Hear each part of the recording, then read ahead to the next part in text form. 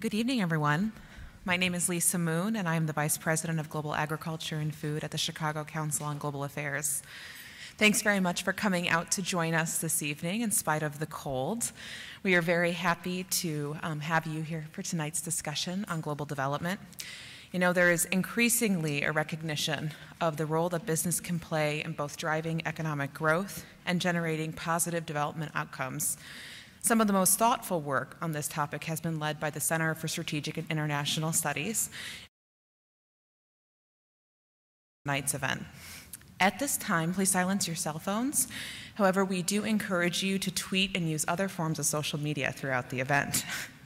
Before we get to our program, let me first mention to you a few upcoming events that may be of interest.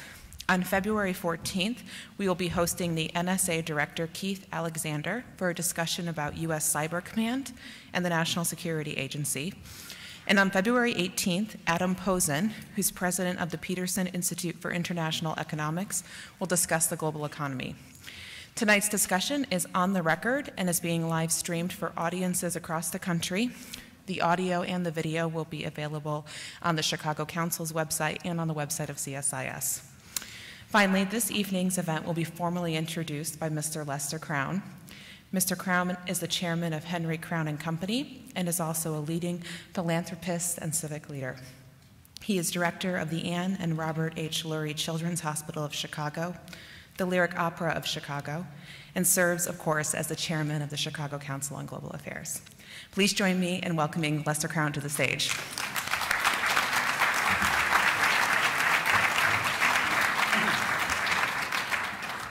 Welcome, ladies and gentlemen. Delighted that you're here tonight for the evening with a discussion on global development and prosperity. I have to change what I was going to say because since we're waiting for Tom to show up, I was practicing speaking much more slowly. Well, tonight's event is a partnership that's brought to you, as Lisa said, by two institutions, the Chicago Council and the Center for Strategic and International Studies. And I have the good fortune, as Tom does, to be involved in both of them. CSIS is really a prestigious 50-year-old organization that's headquartered in Washington that publishes strategic policy insights and features really some of the world's most prominent thinkers. Tonight's speakers, John Hamre, Katherine Pickus, and Thomas Pritzker, all worked on a very noteworthy report and that was released by CSIS just last year. It was called Our Shared Opportunity, A Vision for Global Prosperity. And it documents why international development is important for the United States and explores why we are currently in a pivotal time for global engagement. The report goes on to make some really policy recommendations on how the U.S. government and the private sector can collaborate to continue supporting development initiatives and emerging economies. And tonight, our guests will tell us about the findings of the report. Since you have the official biography at your place, I'm really going to very briefly introduce them. John Hamre is the president, CEO, and holds the Pritzker chair of CSIS. He's previously served as chairman of the Defense Policy Board, as Undersecretary of Defense, and as a professional staff member of the Senate Armed Services Committee. And really, for your future reference, if you hear it, John Hamre, not only in my opinion, but I think in many, many people's opinion, is one of the ablest and most knowledgeable foreign policy pros that is in the country. And it's really a pleasure having him here. Kathy Pickus is the Divisional Vice President of Global Citizenship and Policy at Abbott. She formerly served as the Director of Corporate Communications for Fruit of the Loom, and as Special Assistant for the National Security Affairs to the Vice President of the United States. Tom's chairman and CEO of the Pritzker Organization and executive chairman of Hyatt Hotels. In addition, he is a member of the Board of Trustees of CSIS, the University of Chicago, and the Art Institute really, and many other things. And Chicago is very indebted to Tom and his family for what they have done. So after their discussion, Lisa's going to return and moderate a Q&A with you. So ladies and gentlemen, please join me in welcoming Tom, Kathy, John.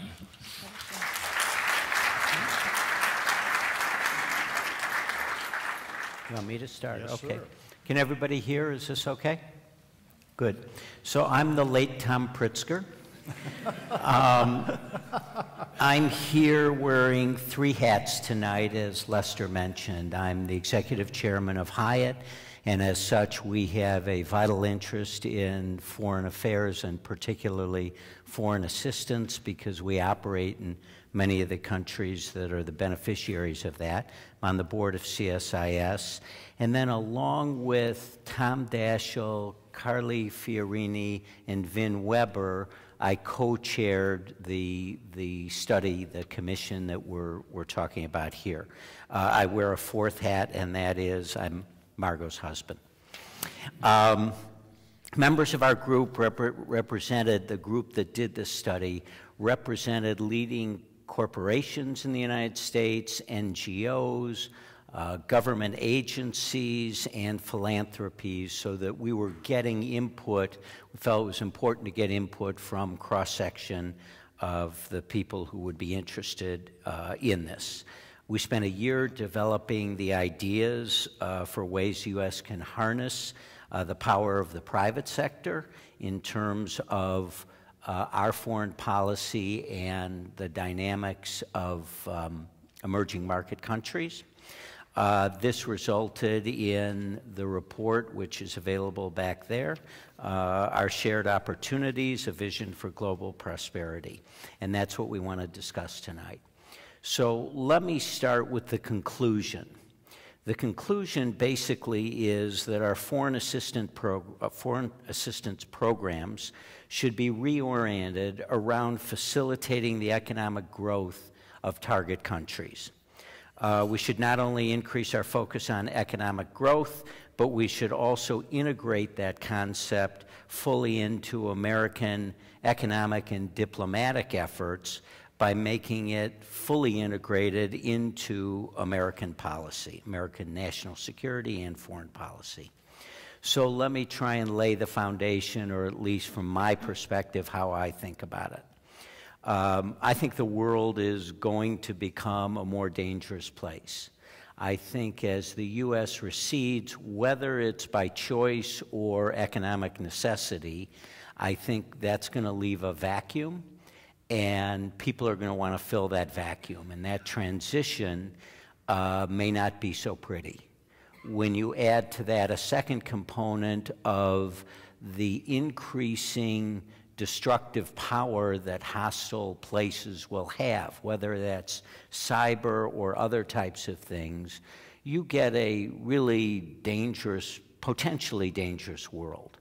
The other side of that, to my way of thinking, is that what you've got now in developing countries, emerging market countries for the first time, is knowledge and communications that's really modern, that's very up to date. Almost no matter where you go, if you're dealing with educated people, they understand what's going on in the world, they understand everything that we all understand. So if there's a way to drive their development, if there's a way to drive their economic prosperity, my own thinking is that's a tool that can be used to moderate the difficult world that I think that we're entering into. In thinking about the new world, our council concluded that one of the most cost-efficient and effective responses to that world that I described would be to build an economic pillar to stand next to diplomatic and military capabilities and drive our foreign policy. So if right now we've got military and diplomatic, if we had military, diplomatic, and economic, we think that would be a much more effective foreign policy set of tools that would be available to the government. Lastly, given the skills and resources and knowledge of the private sector in the United States, it's eminently doable and it's not expensive. We could basically add this pillar because we're not thinking in terms of grants. We're thinking in terms of helping with human capital, and that's not expensive. So we think we have the tools to do it, the skill sets in the private sector. We think it is not expensive to do with a fraction of the cost of either DOD or USAID. We could add that third pillar to our foreign policy, and it would involve not only advice on how to help build these strategies for building economies, but it also will be to our benefit because it'll affect trade. Trade is clearly an instrument that we would envision using as a way to enhance the economies of these countries. So that's sort of the shorthand of what we discussed, some of the conclusions we came to, and how we tried to craft an idea for a cost-efficient but effective tool that could assist our foreign policy. So I wanted to frame that out. Kathy was involved the whole way, and it was actually a very interesting project and an interesting set of discussions. So maybe I'll turn it over to Kathy and sure. give your impressions. Yeah, thank you. And, it was a great set of discussions, and I can't tell you how honored I was to be included in it. I have to say there are two organizations in this world who could call out and say, we need to get some high-powered people in a room to solve some problems and get the gathering that CSIS did. It's, of course, CSIS and the Chicago Council. It was amazing to see the firepower around the table and the passion and the perspective and the experience. And I think that when you look at the report, that will definitely shine through. I think you have from, the panel, you've got a perspective from business, and I'm not surprised sitting in Chicago in terms of how we've been engaging in this discussion, more so recently than ever before. I think that we were just talking earlier that the world is changing, and if you would have asked anyone from Abbott 10 years ago, where are your most important markets, what are your biggest challenges, it'd be very different from what you're hearing today. We do over 50% of our business outside the United States now. Emerging markets are critically important. And when you think about the business strategies that we're using to go into these markets and be successful, a component that we are using is how to engage locally, and it's not through philanthropy. And there's been this migration of how does someone in my role in corporate responsibility or global citizenship engage with the business to make a meaningful impact. Really to get at some of these critical challenges. It's about poverty alleviation. It's about building capacity, human capacity, supply chains. And they're in areas where we've always engaged in the past in terms of working with suppliers to build up standards and quality. But what we're looking at right now is the role of business. When we are acting not as a charity, but as a business, we can have a far greater impact on society than in any other way. So this study really pulls from the private sector and our perspective in how we can engage for the long term in emerging markets to really invest locally to build that capacity, not charitable, but in ways that invest in society in a meaningful way, that deliver skilled workers, good processes. And it's really, I think, a great role for the private sector going forward. Well, can you all hear? Okay. I'm John Hamre. I'm at CSIS. And first of all, I just got to tell you how happy I am to be in Chicago. It's so nice to be out of Washington. I mean, God, everything is great here. I mean, it's pretty crappy there. That was off the record. But thank you for inviting us out. And thank you for the work that the Chicago Council does. And I especially want to say thank you for the genuinely pioneering work you're doing on food security. That is so precious to have you take the lead on that. And it's really important work for the world. So just say thank you for what you're doing. My role tonight is really to bring this report alive by bringing these two commissioners alive for us. You can read a report, but it's dull. What you really want to hear is their stories. What motivated them to want to be a part of this? And let me frame it with just two observations. I was a defense guy. I spent 25 years of my life really in the defense business. You know, and the military, I'm very proud of it, but we didn't win the Cold War. The Cold War, the way America won the Cold War was the power of good ideas, opportunity, that we offered the world opportunities, and we were going to make sure the world was safe until they could realize it. And the opportunities in America, it's not the opportunity to work in the government, it's the opportunity to better your own life in the private sector. That's what stimulates the world. That's what makes America such a powerful beacon in the world. And Tom was saying this, and I'm going to ask him to speak to this, that American private sector is such a beacon for the rest of the world. It embodies everything that we hold dear in America and is the best spokesman for America's best values. That's not how we understand it in Washington. We think about development as, you know, how much money is in the USAID budget.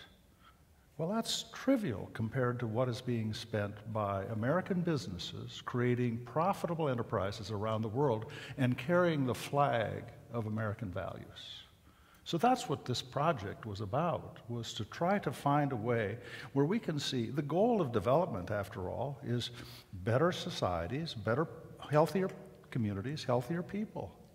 That's a goal that Republicans want and Democrats want. That's a goal that conservatives want and liberals want. We all want that, and the private sector is doing it every day, but the government doesn't understand it.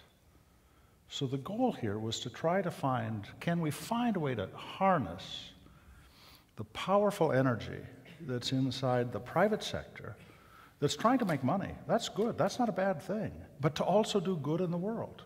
So let's bring this out. Kathy, we spoke a little bit earlier today about the work that you and Abbott are doing in Tanzania. Just share that story with people. Sure. We were talking a little bit about, you know, Abbott has two ways to engage. It's through the business, which is very, very powerful, but it's also how we do our philanthropy and really test out some ideas that we later apply to our business endeavors. And about 10 years ago, our chairman and CEO went to Tanzania, and he initiated a significant investment in building out the country's healthcare infrastructure. To date, we've invested about $100 million in that infrastructure to great return. Not only are there networks of labs around the country, but there is a very robust, now central hospital in Dar es Salaam, and it's called Muhimbili National Hospital. It's a place where people really literally went to die. It was rat infested, and you could see that the biggest business in the area was the coffin business that was across the street. It was quite tragic. Once the investment started to play out and there was an emergency medical center, there was a training program for 5-10 years for emergency medical doctors and doctors at large and nurses. There was also a central pathology lab that started to operate. And over time, what we saw is that pathology tests were no longer sent to South Africa. They were held at Muhimbili, and they were done, and patients were getting a return on what their tests were within minutes instead of weeks. We started to see that people were not only surviving what various diseases, they were coming back to show the doctors that not only are they healthier, but their families are healthier. And what has happened over time is, working with the hospital, we've now had business units created because there is a lot of economic activity happening in East Africa. And for the first time, we started to do some revenue-generating programs. Instead of giving away health care just to everyone, those companies with health insurance were bringing their patients to Muhimbili. They're getting care and treatment, and they're starting to pay. And when, after the first 3 months of this program to become more sustainable. For the first time, this hospital generated $100,000 in revenues for the first time ever. All of a sudden, the doctors signed contracts to stay longer. We've got oil and gas companies who are now thinking about who's going to build a helipad on top of Muhimbili National Hospital so that the workers that are working on rigs offshore can access good health care. And you think about that kind of engagement. We have now seeded market-based healthcare in East Africa, where before the government of Tanzania was absolutely burdened with a fee that they could hardly manage. Now they're the example for not just East Africa, but most of Africa. And it's quite exciting. Tom, could you share with everyone here, this is a remarkable little vignette I remember in one of our commissioner discussions about your business model going to China and the way you are going to expand in China and the kind of standards that you are bringing that you expect workers to have, and food safety and security. It was one of those examples where you see where American business is championing values that we want, but people make better lives if they work with us. Would you share this, Tom? Sure, let me try. So to give you an idea, we have to hire 50,000 people in China over the next 5 years. And we've got to train those people. And what we're talking about is training people who come from rural areas, from farming areas. So you're training them in very, very basic hygiene, behavior, things along those lines. And what's interesting about the hotel business is if we can take those 50,000 people and train them in those basic ways of life, they're able to go out from there and take on jobs in many, many different industries. So the way we think about it is we need to hire these 50,000 people, we need to train these 50,000 people, and what's important to us, and this is our strategy is different from some of our competitors, is we don't want to open a Hyatt hotel without there being a certain amount of Hyatt DNA in that hotel. That means that we've got to generate Hyatt DNA in another hotel in China, and then take some of those people, put them in the new hotel, and then they will begin to train their co-workers who haven't had exposure to us. I think we are typical of an American company in the sense that what I mean by Hyatt DNA goes to the issue of values, it goes to the issue of corporate culture, it goes to the issues of how you deal with fellow workers, whether they're above you, next to you, or below you. It goes to how you engage with customers. And so when I say Hyatt DNA, that's what I mean. And the opportunity is to actually put American values. Now, some of the Chinese may not like the term American values, but I think there's some very important aspects of American values that are universal. There are values that are not universal. I think the idea of mutual respect, as an example, is a universal value. I think the idea of having fun in the workplace is a universal value. And so if you can create that culture, if we can actually take 50,000 people and inculcate that culture in them, and then they are going to spread out through Chinese society, I think we can actually do something that makes a difference in Chinese society. Okay, so I hope you heard here these two very different experiences, two corporate experiences, but they shared exactly the same thing, that when the company, American company, goes overseas, it champions the goals that people want for themselves. It's how they make money. But it's also good for America. This is the foundation for how America advanced during the Cold War. It wasn't because we gave better lectures about freedom and democracy.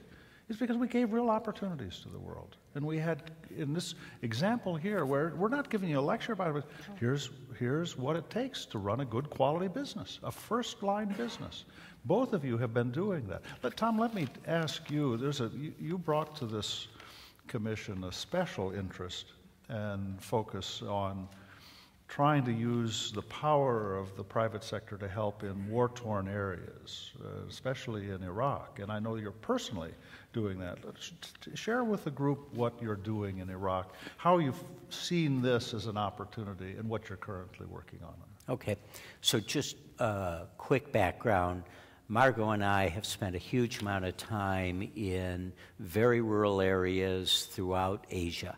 So whether it is India or Thailand or Nepal or Tibet, we've spent a lot of our lives actually in that environment. And what you see in those environments is no different, maybe the way to do it, Clinton. It's the economy, stupid. He came into he was elected president of the United States on a core concept of it's all about the economy. That is no different when you go into the rural areas of the Himalayas or if you go into India. That's what people want out of life. They want to be able to take care of their kids, etc. So I ended up going to Iraq twice during the war. It was with a task force whose responsibility was commercial stabilization operations. So basically, Petraeus, when he came in, had the notion that the way counterinsurgency, a critical element of counterinsurgency, is build the economy. Build the economy on a local basis. Have a team that can go into the village, get the factory reopened, get employment going again, instill hope in those people in their future, and they will then tell you who the bad guy is. You don't have to have all sorts of intelligence, etc. They'll say, that guy over there, that's the guy you got to go get. So the DOD formed this task force, and I went with them twice in 2008. So this was when the surge was really turning things around in Iraq. And what you saw was fascinating. When we first went into Iraq, you heard about the mistakes of debathification and of basically firing everybody in the military. What you may not have heard about was we basically closed any entity that was a state-owned entity. That was everything. Everything was state-owned. So we closed modern factories, we closed efficient factories, we closed important factories. And what Petraeus and this task force did was they went around and got those reopened. And what I saw was people who were educated, people who wanted to work, people who were not radicalized, they needed to earn a living. So when we closed those factories, we generated insurgents because they needed that several $100s that they got if they went and put a bomb on the roadside. From that experience, two things came out of it. The first thing that came out of it was a real passion around the idea that we could go into failed or failing states and make a difference, we, the United States, by developing strategies to build their economy. If you want to pick Iraq or you want to pick Yemen or pick your favorite failed or failing state, go to Egypt.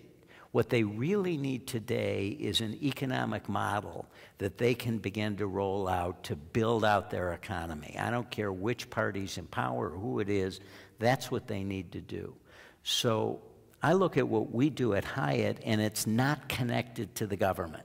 We go and do this, and we don't go to the embassy. We don't go to any of these government agencies. I was going to say the Commerce Department, but I decided to spare one of my relatives. And we just go do it. It's disconnected from the government. If we could connect that private sector to the government so they could play a role, a political role, it could be very, very powerful. So that's what I saw in Iraq is we we basically turned around the situation in Iraq, in my view, as a result of the surge, and a major component being an economic component. So that led me to say, you know what, this is a huge opportunity. That's why in my description, I say it's the third pillar of foreign policy with military and State Department. And I saw it very visibly. The second part of it is a different story. We're now building a business in southern Iraq, where it is just a remarkable opportunity. And we just opened a port, we opened a supply and distribution business. And it's the most honestly, it's the most wonderful thing that I'm doing, because the passion in that community around what we're doing. I took Margot for a romantic weekend to Iraq in October. We have a strange version of romantic weekends. But we went and had the opening of the port. The head of the Port Authority, the only ports in Iraq are in Basra. The head of the Port Authority came up to me basically in tears. And he said, you know, this port that you've opened, we're not in the big industrial port, we're in the merchant port right in the city. This is the original Arab port of the 7th century. This is our heart and our soul. And this has been moribund for 35 years. And what you've done is you've reignited our soul. And it was just a wonderful, wonderful thing to be able to do. We were then approached by the Minister of Transportation. Minister of Transportation came to open the port, that ceremony. He is the single most pro-Iranian politician in Iraq. He grabbed Marco and I, and he said, I understand who you are. I understand that you're Americans, and I want to say what you're doing is welcomed here, and I want to get you to do this on other berths in this port, and we welcome anything that you want to do, because we've seen that you've been able to contribute to our economy. And so that's the type of thing that I think we're talking about, and the opportunity. But what I'd say, John, is it's disconnected. I don't know Abbott's experience. Our experience is the embassy just has a very hard time playing a real role, and somehow we got to get that connection put together. Yep. Okay, folks, I mean, what I said is this is the report. You all get a copy of it, but you're starting to see the life that's inside this report. And the title of it is Our Shared Opportunity, A Vision of Global Prosperity. You know, the goal of development is to make people's lives better. But that's also what's good for business. This is not something that is hostile. The government's interests and the private sector's interests are entirely reinforcing. But Tom, as you said, our government doesn't quite get that. They don't really know how to tap into the vast power and resources of the private sector to make a difference. The statistics are really interesting. We spend, what, $40 billion a year on development. Government money. NGOs spend about $100 billion a year. And our private sector, American companies, spend $2 trillion a year on supply chain. Exactly. Okay, think of that. I'd just add to that. So the task force, their budget was about $150 million a year. That's it. And they turned around the economy of a major war-torn country. So it's, again, what we're trying to say in this report is there's an enormous opportunity if the American government were to realize the tremendous power that's inside our private sector, if we would help them, if we'd motivate that, if we'd find ways to facilitate that private sector for doing things. So let me just wrap up before we turn it over to Lisa to do Q&A. I want to add one more thing, because a key group that was represented in this working group were heads of NGOs. And I have to say, the NGOs are onto it. We're seeing day after day leaders of NGOs like Helene Gale of CARE, who was on this task force, her teams are coming to us saying, we really appreciate the assistance the foundation has given us, but what we really want is access to your business, because we believe that our beneficiaries, if we can plug them into your value chain at some point, that will have a meaningful impact for the long term. They won't just have some access to assistance for a day or a week, but they'll get the access to training and maybe a job. Maybe they're going to be suppliers or part of your sales force, and for that they'll be able to stand on their own 2 feet, earn an income, and really make a difference. And what they're finding is that mainly CARE works with women and girls, is that if they can really hone those expertise, training, they can really reverse the status of women in some communities. Before I turn to Lisa to bring all of you into this conversation, let me raise one last question. Not directly inside our report, but it has grown out of every conversation we've had. And that is the plague of corruption that's impeding quality of life around the world. Nobody feels this more directly than American businesses. And a friend of mine once said that corruption is the wart on the face of globalization. It is this terrible, terrible, wrenching problem. We can give, in Washington, we can give countless lectures about how bad it is, but it strikes me that the champion for fixing this is going to be in the private sector. Would you each just share your company's perspective on how you deal with this problem? You're global, you're engaged. This is a big deal. It is a big deal. It's a big deal in a wide variety of areas. But I'll tell you, we operate and try to operate in a very transparent way. We have, a wide variety of tools at our disposal in terms of reporting. We have policies that we embrace and adhere to, and we also have, audits, informal audits and official audits. We care very much about our ranking in terms of corporate responsibility.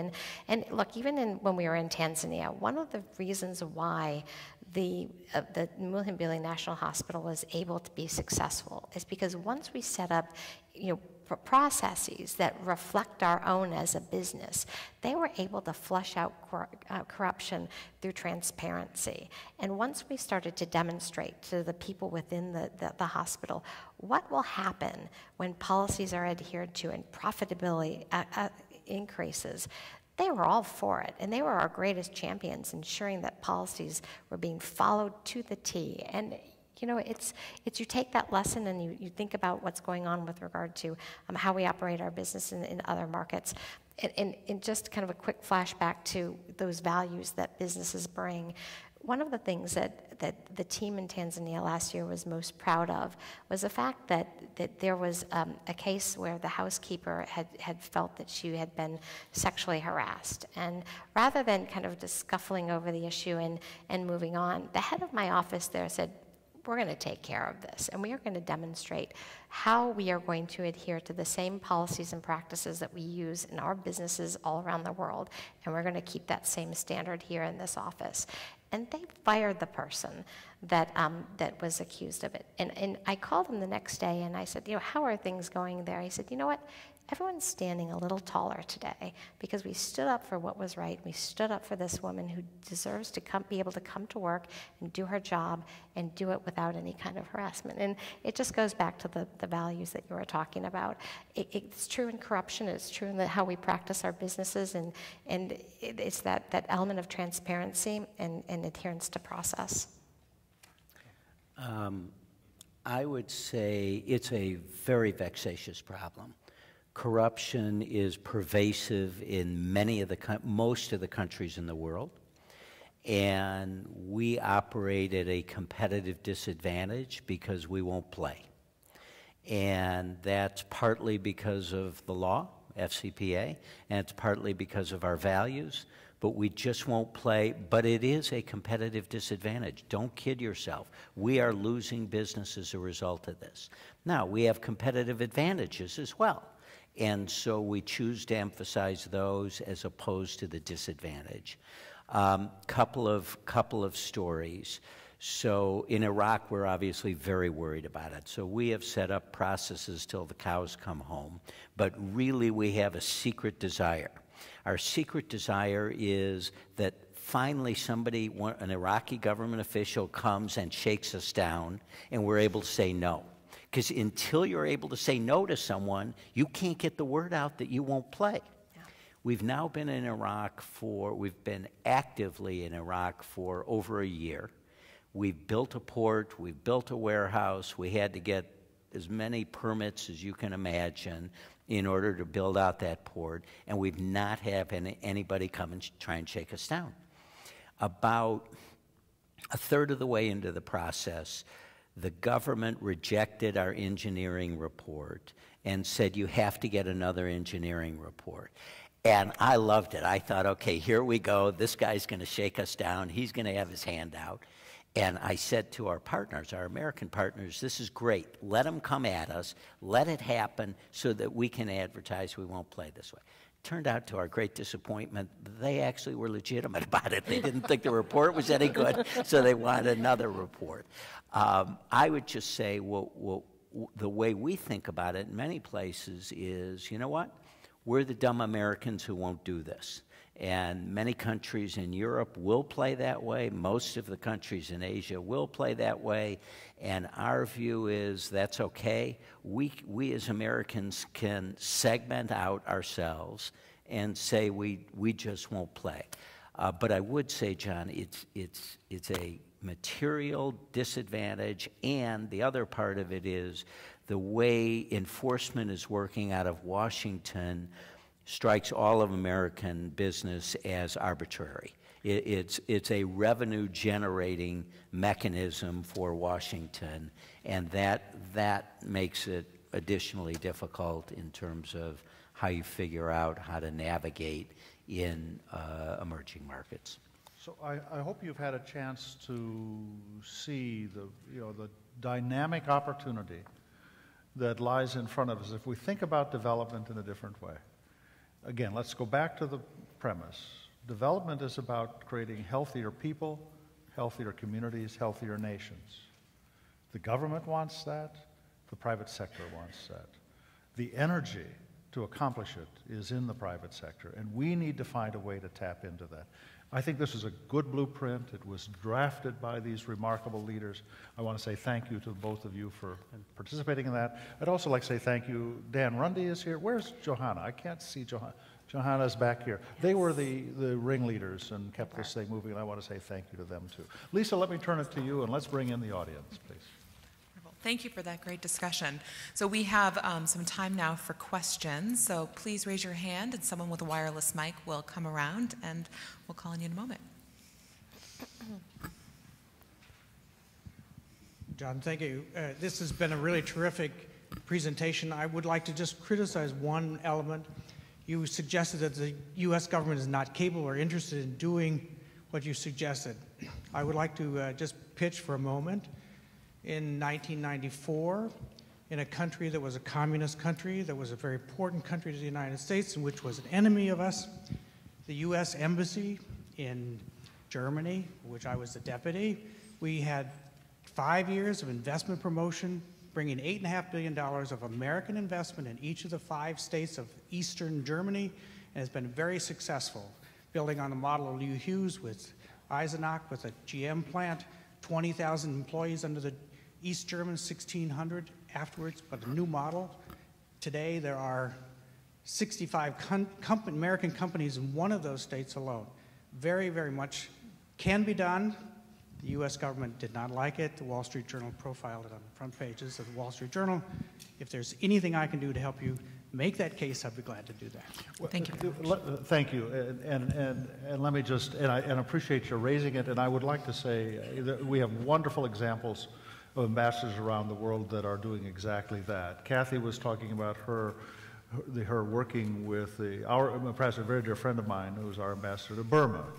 And Kathy, why don't you just share this, Kathy? Well, I'll tell you, it was outstanding, and this is a great example of real, partnership. And I had the honor of traveling with Milan Verveer, who was our ambassador for global women's issues, just after Secretary Clinton returned from her historic trip to Burma. And we were looking at some really wonderful things that were happening on the ground in that country, and how do we get investment into the hands of some of these wonderful groups. And it's really difficult 2 years ago to do that. So with some really innovative thinking, there was the Secretary's Fund at the State Department that applied for a grant from the Abbott Fund. We were able to get money to the Secretary's Fund. It channeled into the embassy, and Derek Mitchell, our ambassador there, flung open the doors of the embassy, and he's just fantastic, and he's doing exactly what you're talking about. Not only did he facilitate those charitable partnerships, but he also held the floor for saying what we really need are American businesses to come in, because they bring with them more than just investment. They bring in those processes that can really build this country in a very positive way. So there are many examples of what you're talking about. I think that the issue is, how do you take these big organizations like USAID? I know that the Administrator Shaw was really trying to incubate some of these new ideas, but how do you expand those, accelerate that, and get those to scale? I think that's where the trick is, so that things aren't operating so independently. Thank you. Yes, please. Mr. Stone. In our diplomacy on the Israel-Palestine discussions, our diplomats are favoring boycott instead of economic development. How would you apply your principles to the Palestinian state for economic development along with diplomacy to bring about prosperity as you indicate here? Did you want to start out, Tom? Please. I'll try. It's a hot potato, undoubtedly. Yeah. What I would say is the first thing you need is receptivity on the part of the host government. We're not going to be able to go and do this in an environment that doesn't want us. But I think that if we could create the environment where we could go into a Palestinian environment and be well received, I think we could add a huge amount of value. But at the end of the day, there is a profit motive, and if that's a dirty word, then you're not going to get the private sector into it. So my view would be, if we could, I would actually have an institution of the government that had a bunch of people from McKinsey that could go in at the beginning of it and say, here's the framework of an economy. Now, I can get you a hotel guy, I can get you a banker, I can get you a candlestick maker, and begin to execute on that. But at the end of the day, there has to be receptivity. Dr. Hamre, do you have anything to add? Well, I'd like to broaden the question first and then come back to it. And that is, it was a fascinating study that was done, 7 or 8 years ago, by the World Bank, and it was a study trying to account for why are countries wealthy and why are countries are poor, and and they said, let's try to ascribe, is this because of natural resources, is it because of man-made resources, or what they called intangible resources? What accounts for wealth? Is it the richness of the fishery stocks? Is it the mineral resources? Is it the agricultural? Is it natural resources? Is it the factories? Is it the infrastructure that was built? Or the third category was intangible. And intangible was things like the quality of the education system, the sense of fairness and legitimacy of the courts, the stability of the currency, the sense of shared purpose in society, sense of cohesiveness in shared visions of society. Overwhelmingly, the cause of wealth around the world was that third category, not the first two. And if you think about that third category is all the product of good government. Good government is the foundation of wealth. It doesn't mean big government. I'm not saying big government, but good government, quality government. And you can see examples of quality government around us. But look at Singapore. Singapore has done a fabulous job. And it isn't, by the way, it isn't democratic, you know, but it has been quality government. Finland,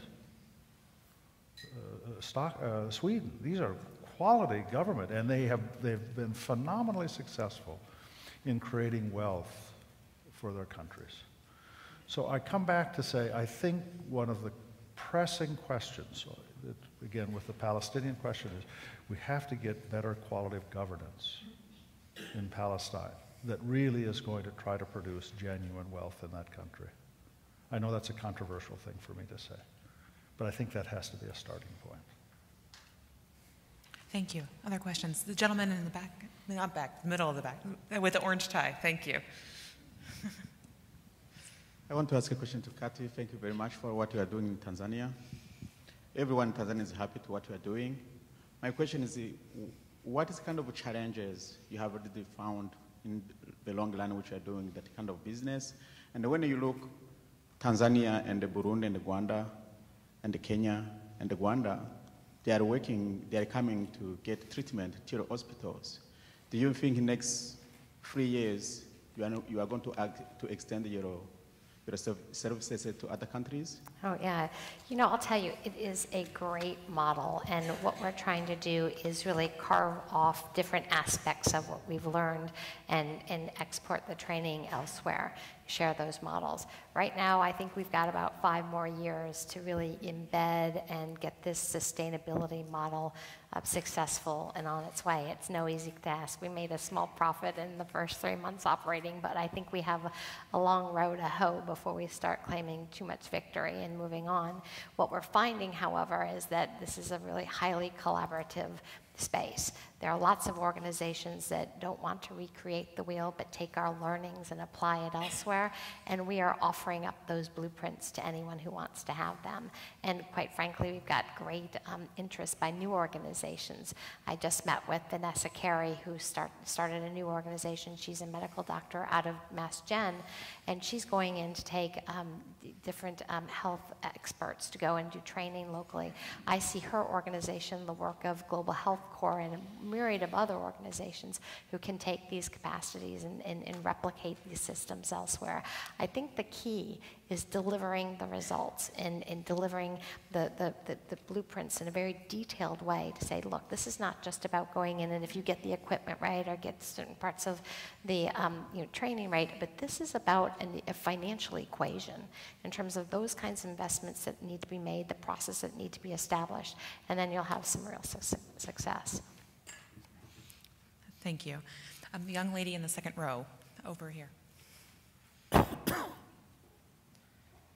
Yes, I'm thinking with the general distrust of government, which is, I think, probably not limited to the United States, is there not a risk that once businesses are thought to be affiliated with government policy, suddenly businesses that were welcome as entrepreneurs and as businesses may become tainted with the thought that now they are arms of some kind of governmental policy? Can I take the lead to? I'd like to, if I may be the first to speak, and my colleagues may want to answer. I hope I didn't give you the impression we're arguing that businesses should just be mouthpieces or champions of government policies. That's not what we're saying in our report. What we're saying in our report is that because of the legal and cultural structure in the United States, American companies embody American values. We don't need to commission them and charter them to go out and do American policy. Let them go out and make money. Let them be profitable. They're going to find that the best way to do that is to be a good neighbor. And I think that you know this from your own work. Companies that come in and have a cordial and welcome relationship with the host country, it's magic. I mean, their workforce is loyal, the vandalism is small, it's easy to recruit people. I mean, when companies really embrace being a good neighbor in a country, that's good for business. We don't need to make that American policy, and we shouldn't try to make that American. We shouldn't ask them to advocate American policy. Have them operate overseas the way that we expect they operate here. That will carry America's flag, and that's all we have to do. Yeah. I'm sorry if I misled you. I didn't mean to do that. Tom, did you want to add anything? I saw you jumping in. I guess not. Another question. No, I would just say our experience is even if there is some initial skepticism, you create jobs, you create an environment that's helping their families, and it's very immediate. It really is their wife, their kids, themselves. You do that, and the rest of it pales. There may be something in the back of their mind, but once you have a going concern, it's more about their opportunity to be part of that and grow with that than it is what's behind all of that. Thanks very much. Yes, the gentleman in the middle section, that's right there. Why would you say that there's this wide perception out there that American companies only go overseas for exploitation purposes? Well, first of all, I don't think we said that. I mean, what we want is American companies, we want them to have economic opportunity. It's not to exploit. As a matter of fact, companies that do go to exploit usually have such bad relations in the local community, they fail. Companies that really succeed internationally are those that become welcome partners in that country. Let me give you just a little example. One of our colleagues who was on this commission, Farouk Katwari. Farouk is the CEO of Ethan Allen. And he opened a factory in Mexico, and he decided we're going to pay exactly the same wages. No difference. He said, but I also insist on the same productivity. When he went down to visit that factory, every one of the workers lined up to have their picture taken with him. He showed them respect because he was willing to treat them like Americans. Okay, that's what we're talking about. We're not talking about exploitation. It isn't, as a matter of fact, exploitation is what's going to bankrupt a company. You know, it's becoming a valued partner around the world that makes a company profitable, and it's what carries the greatest values of America around the world. Kathy, I know Abbott has done a lot of work at building relationships in local communities. Do you have anything you'd Yeah, like to no, add? I would just, Dr. Hamre stated that so eloquently. I hate to muddy it, but it's true. I mean, I think that you'll see those companies that go in for a flash in a pan and short-term vision who don't take their policies, human rights policies, their employment policies, the standards, and their success is going to be short-lived. Great, thank you. Another question, yes. Molly O'Donnell from the Chicago Council. Thank you. I have great respect, actually, for both of your companies. Having worked in several developing countries, the issue of corruption is the key issue. And I want to know, do you think it's really possible? I mean, you can build some great hospitals and you can build some great hotels and train a couple people, but you can't build all the roads that gets the woman in rural Kenya to that hospital. You can't create the water system that makes sure somebody isn't sick in the first place. I want to know how you as business people can start influencing the governments in those countries so that you can start reducing the corruption. Let me try. Honestly, I think the way we can do it is by creating economic prosperity. I think it starts with prosperity, because if you can do that, you can create a couple of things. One is prosperity and the other is hope. And hope is really a vital element of it, the intangible.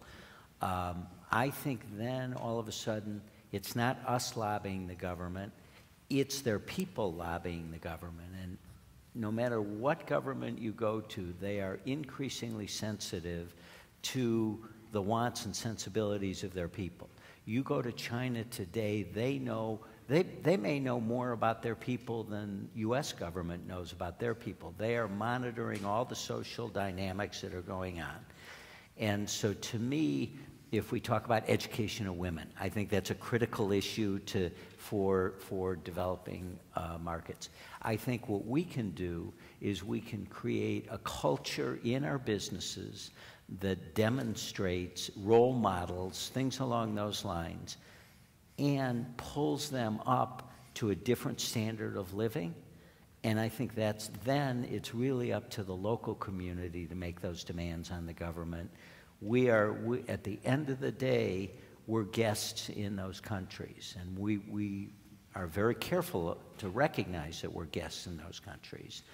But finally, it does need to be the local people who do this, and what we can do to help them is raise their knowledge, their standard of living, those types of things. Great, another question. I don't know if you have you may have a different view of it. No, I completely agree. I think that it's just also about, if you start making certain investments in certain communities, and that leads to job creation, it starts leading to additional taxes.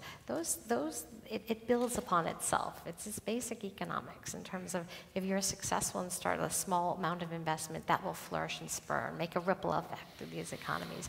It's not going to happen overnight. Nobody is thinking that, but over time, I know that when our company that has the capability of spending, well, before the separation, $15 billion we spent annually to buy the things that we needed to make our products or to run the business. That is so much more impactful than 100,000 here, $1 million here in philanthropy that isn't thinking in terms of long term. Just think the power of business, and you think that about across the board, different businesses having that kind of investment power. It's going to start to turn, and we've seen it in emerging markets, in economies that prior had low education rates and really terrible statistics around health. Over time, it starts to change. Yes, the guest over here in the second to last row.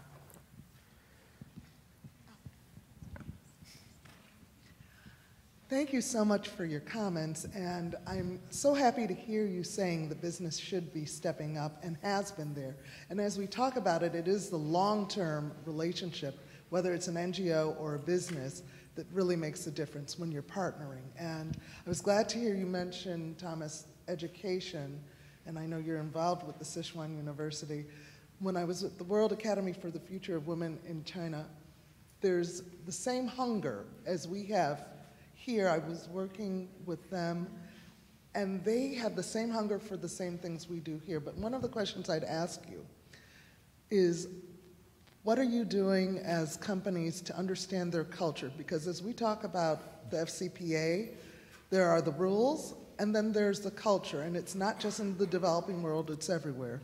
The culture of business is very different in other countries than it is in the United States. And we have now placed our culture, which our values in business need to be placed. So I'd like to hear that. And I'd also like to know from Thomas, if you are working with the MCC, the Millennium Challenge Corp is a governmental entity that was intended to do these kind of trade-related, country-led compacts that we could maybe bring business together to do something, and using them and the U.S.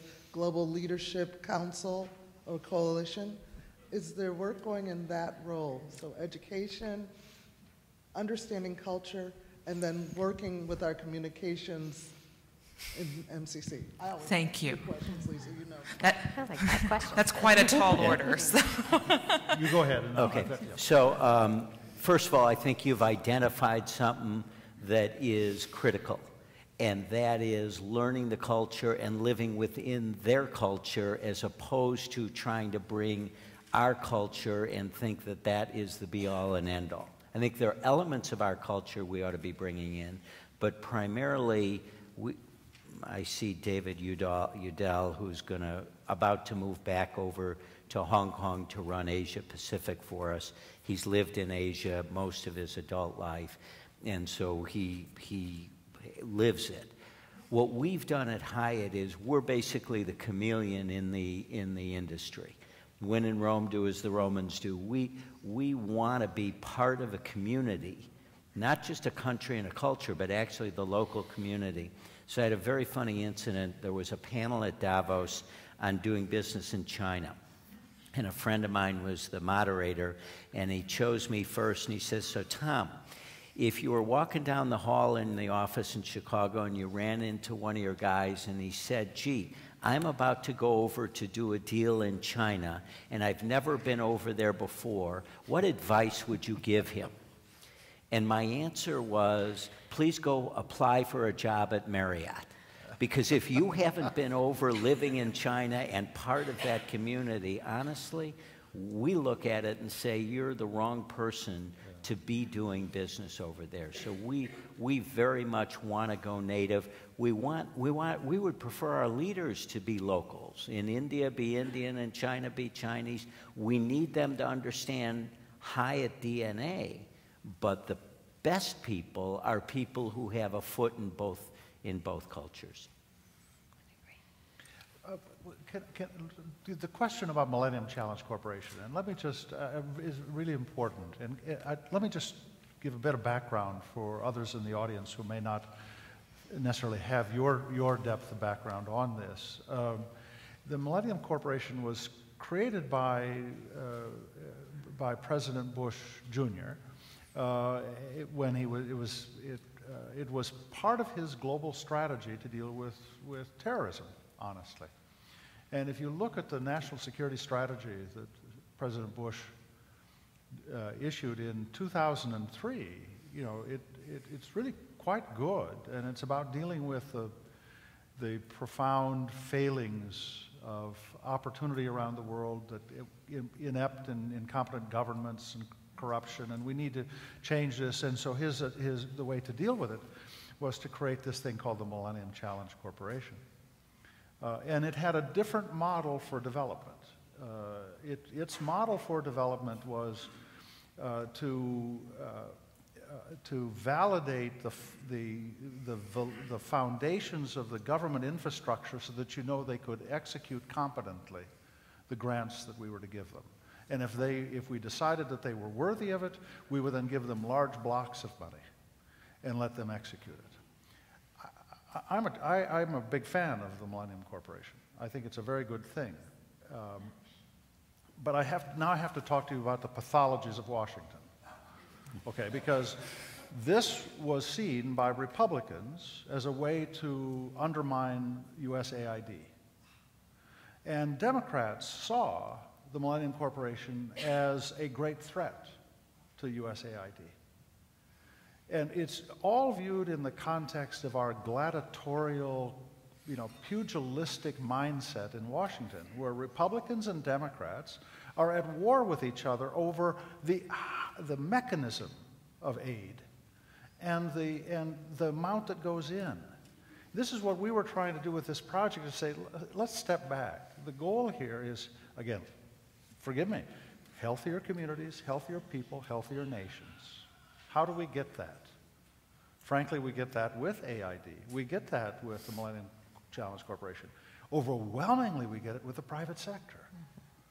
So what I liked very much about the Millennium Challenge Corporation was that it provided a validation to the private sector that you can invest in this company, because we've spent the time to make sure that they've got the foundations of quality governance. That's a good thing. It's a very good thing. But there are some things that they only deal with 15, 17 countries. I forget. It's, you know, we've got too many other pressing needs. We still need USAID. So let's not create this as a competition. Republicans like one, Democrats like the other. We need them both. But we also need the government to realize the real prosperity in the world is going to come through the private sector. And the government needs to figure out how to help the private sector do that. By the way, can I get on my little soapbox? It's not a bad thing to make a profit. It's a good thing. We've got too many people in government that think somehow they can't work with the private sector because they're making money. Well, that's how we pay taxes, okay? It's a good thing. We do want the private sector to be profitable. Prosperity is a good thing, and it'll be a good thing for the world.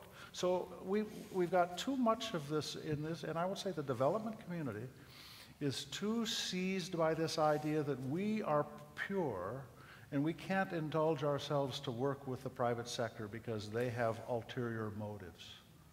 That's really harmful thinking. That's part of what we were trying to get at with this little effort. I apologize for you. Okay, I feel better. We have time for one more question. Yes, the gentleman over here in the third row. Thank you. What I hear you saying almost is that the government is going to screw this up. And that what you're saying, particularly like with the port, for example, in Iraq, is mainly because the government wasn't involved in this. It worked out so that the Iraqi officials came up to you and said, thank you. Why do you want to get the government involved in that?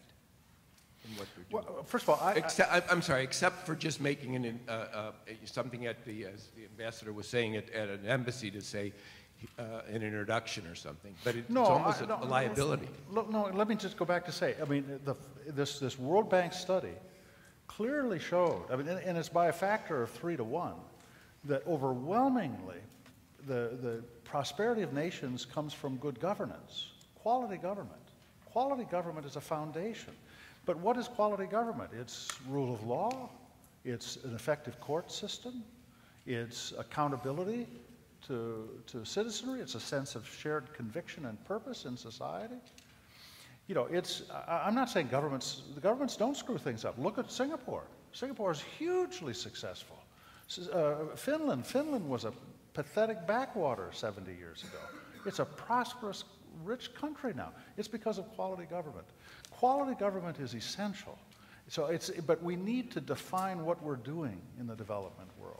And in the development world, I'm afraid too much of what we're doing is executing projects rather than creating competency, creating the infrastructure of good governance so that the private sector then can become prosperous. That's what, forgive me for not doing a good job explaining my position. I misspoke.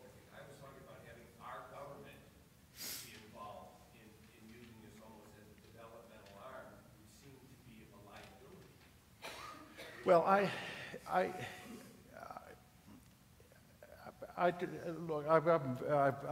there's a lot I admire in USAID, and they're capable, they're honest, they have great conviction, but we're trapped by measuring progress by how much money we spend every year, not by what outcomes we create. And we really need to turn this around. I mean, it's just talking with a business colleague today. You know, every businessman has an annual operating plan. You say, what are we going to try to accomplish the year? How are we going to measure it? How are we going to hold people accountable? You know, the annual operating plan in the government is, do I get my budget? You know, and did I spend it? I know I was the comptroller for the Defense Department. You know, I literally set up a system where at the end of the year, we moved money to the time zone so we could still spend it in time before the year ends. Okay, I'm good at that. But that's not what's the right thing to do. But I was good at it. Yes, I would say I'm skeptical. I would be very cautious about whether the government could actually, how they do it.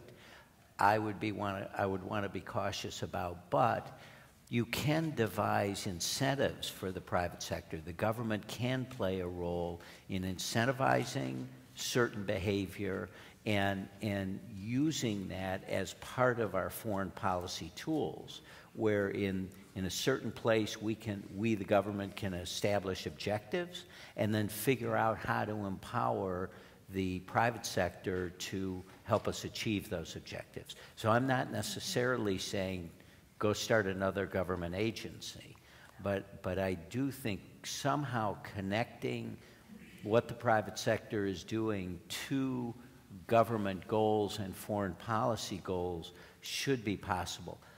I don't think that we've actually figured out how that connective tissue, and I think that's the next step of this, is how do you figure it out and not create a huge bureaucracy. That's why I say I think it's either going to be cost effective or it's going to fail.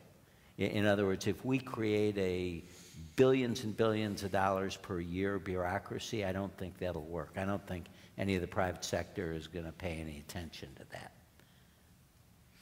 Well, unfortunately, that's all the time we have this evening. I want to say thank you to Tom and Kathy for coming out and giving us your very candid thoughts on this study, and thank you to Dr. Hamre and to Johanna and Dan for coming from CSIS and giving us the opportunity to talk about these important issues in Chicago. And all of you have a good night, and please stay warm. Thank you.